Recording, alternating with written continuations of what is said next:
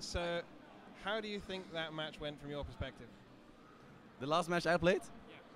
It was really funny. I mean, the Fox was it was just a pretty casual player in my opinion. So the Fox was just pretty normal, and then he picked Roy, and I was kind of caught off guard. It was really funny, and he got me a couple of times. I mean, forward smash, if you hit it, well, you're dead, right? You can charge the B. You can hit it a lot with the side Bs and kill with that as well. So it was kind of close the first two stocks, and then I kind of smacked myself in the face. Was like, all right, I have to take this now. So and then it was done, I guess. Yeah. Yeah, it was a really fun match to watch. Do you think there's anything your opponent could have done better to maybe beat you next time?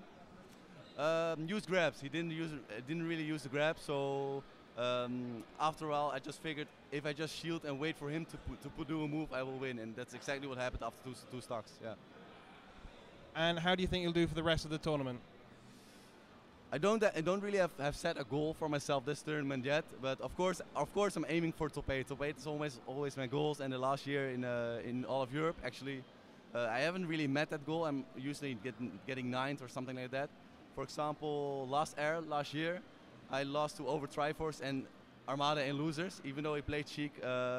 It was 2-2 last stock, above 100% both of us, so I could have taken it. And Armada actually took it also. It was quite funny. If I would have beaten Armada, the whole tournament would have been different. So that's quite funny. So yeah, probably let's just say top 8 is my goal, but it's going to be very rough. It's going to be very rough.